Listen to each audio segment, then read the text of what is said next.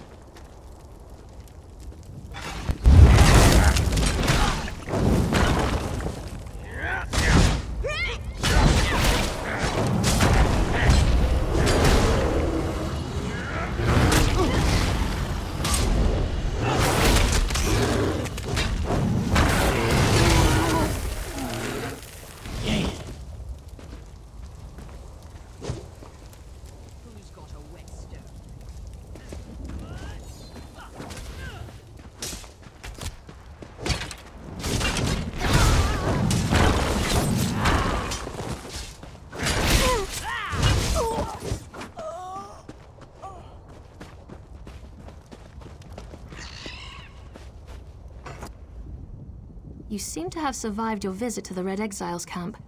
Did you find my brother? Interesting. I never suspected that the outcasts were disciplined enough to keep records such as this. Oh no. I can't believe my brother would be so... brazen. It means that Chodala really has changed. With his newfound powers and rising ambitions, I fear what he plans for the tribes. I suppose you have a right to know what I'm talking about. Take this. I found it among my brother's possessions. Chodala discovered new power out in the wilderness, and it changed his view of the world. He writes about it in that document. Now he believes he's the Nerevarine, and incites the tribes, while I try to keep them all from doing anything rash. You don't know? I thought... No, you're not an Ashlander, and the House Elves rarely talk about such things. Long ago, there was a hero named Nerevar. He fought alongside the Tribunal, before they claimed to be gods, until they betrayed him.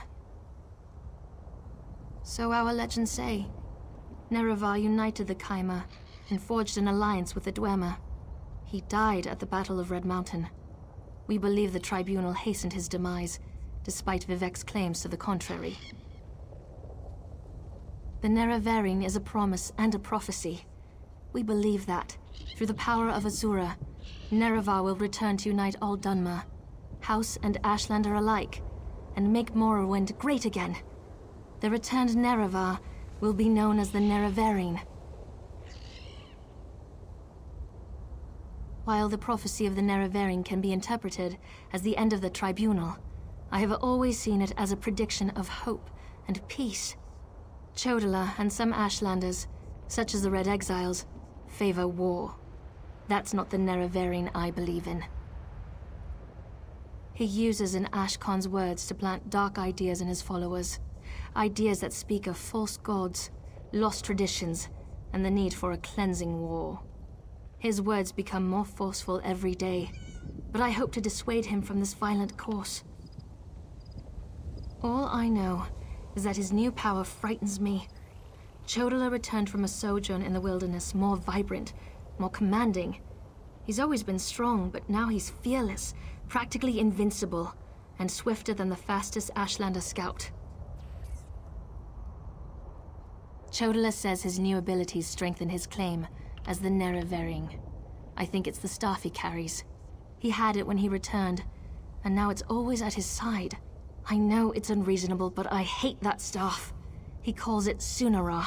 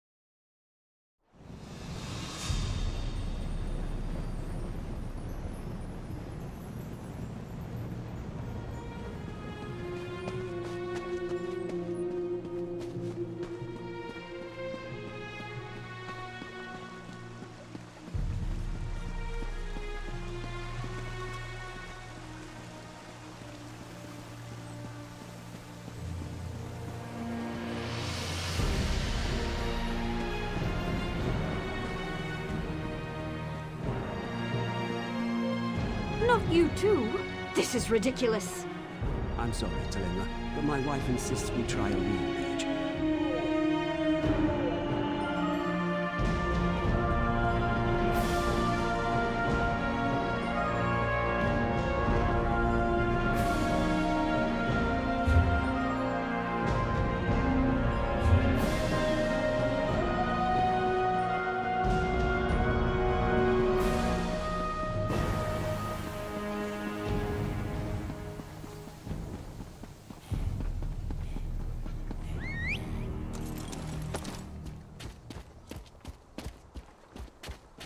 What is it?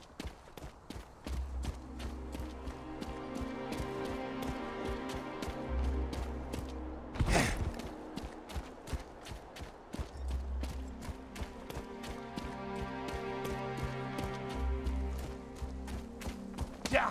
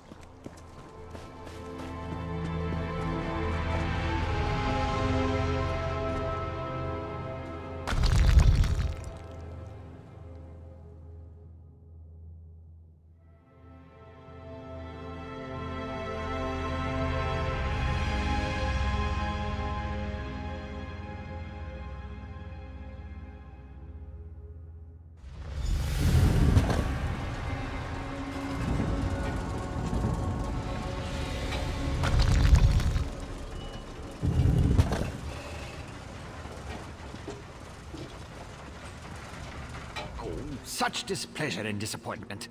Nothing works, even though every calculation is precise. Now an interruption.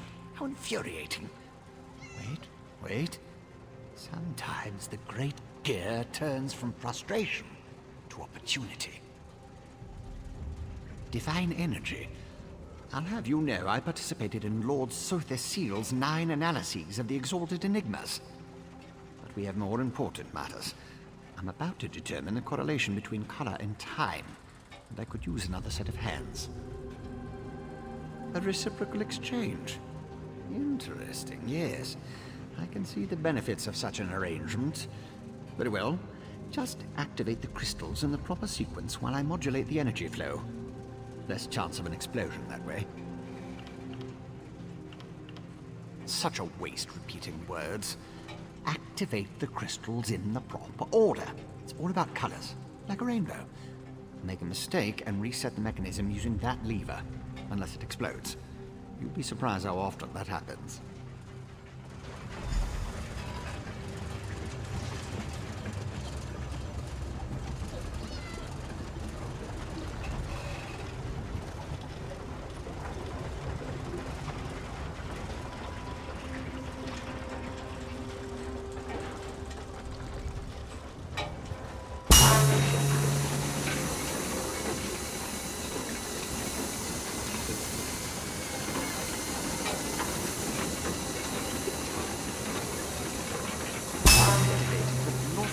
Sequence. Try again.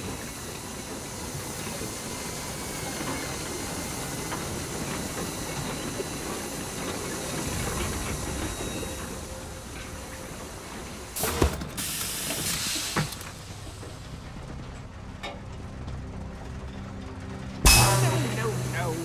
Reset the mechanism and try again.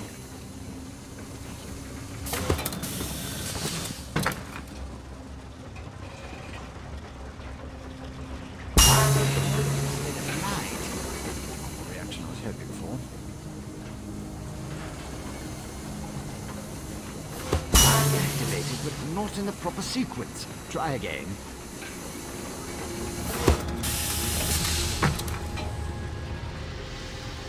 A good start.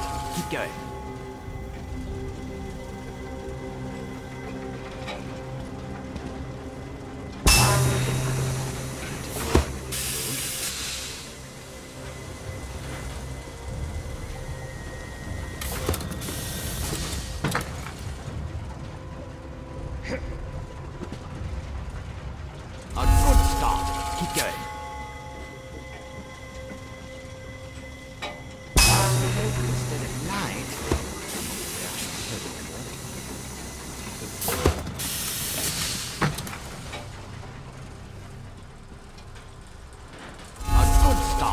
Going. No. Reset the mechanism and try again.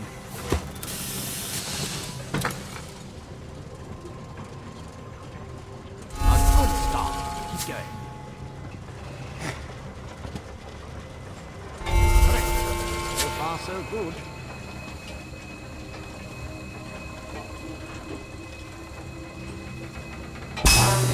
Instead of light. Not the reaction I was hoping for.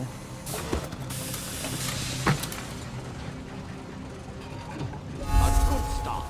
Keep going. Correct. So far, so good.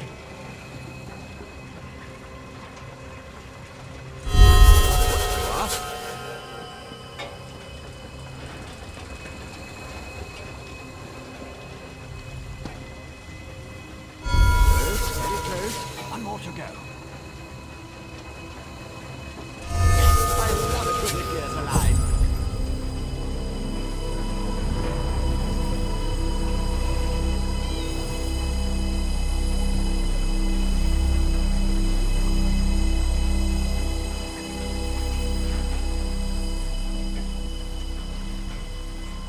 Perfect. Such are the benefits of an extra set of appendages. The energy flows freely and without disruption, allowing the rods and the pistons to align in a most pleasing manner. Thank you. Now, why do you want to know about divine energy? Scent. How intriguing. I was just thinking about my former master, Sotha Seal, and the experiments we conducted. He desperately sought to understand the power he and his companions attained, especially whether or not that power was temporary. Not while I assisted him. He had a tool that he used to drain away minute bits of his own divine energy to store and study. He could extract it and return it as he saw fit. Not sure what became of the tool, but here are my notes from those days. More questions? Well, Lord Sotha Seal attributed curiosity to intellectual superiority. Suppose I should do the same. Ask, and I will attempt to tighten the cogs of your ongoing education as best I can. Odd question. Is a hammer a weapon? A saw? A Dwemer spring spanner? No, it was just a tool. A device crafted by Sotha Seal to aid in his endless experiments. Suppose I could imagine ways to modify the device, but for what reason? Haven't a clue. Tools have a way of wandering off when you don't stay vigilant. Had a guar that used to swallow tools when I wasn't looking. Glowed for a month until the enchantment dissipated and the tool passed. Should have heard the screams. I was his apprentice, but that was years ago. Spent time working in the Clockwork City. That's what I learned about energy transference, Dwemer engineering, mechanical symmetry. Made me the dark elf I am today. I have a question. Who sent you? The Archcanon, Lord Vivek's High Priest. Suddenly the gears align. I can think of a number of reasons that Alm and V would want to know about C and his tools, but some doors just shouldn't be opened. He's the father of mysteries and the architect of time, one of the Tribunal, the three living gods of the Dark Elves. Creates all sorts of helpful and intriguing devices, like the Clockwork City. I haven't seen my old master in many years. It's a wonder and a miracle. All brass tunnels, glass domes, and giant gears. He was inspired by the work of the Dwemer. But the Clockwork City is pure Sotha Seal. He made it to forge the future and reshape the world. I learned a lot there.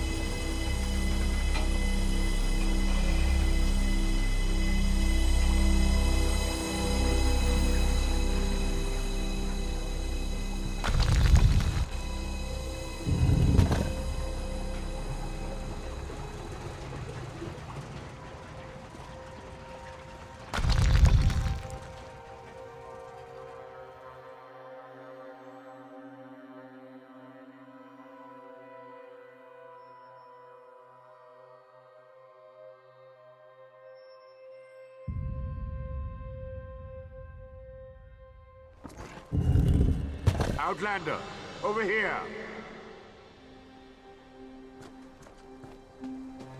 This requires a considerable amount of effort, so just listen.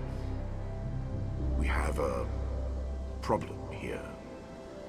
Return to my office immediately.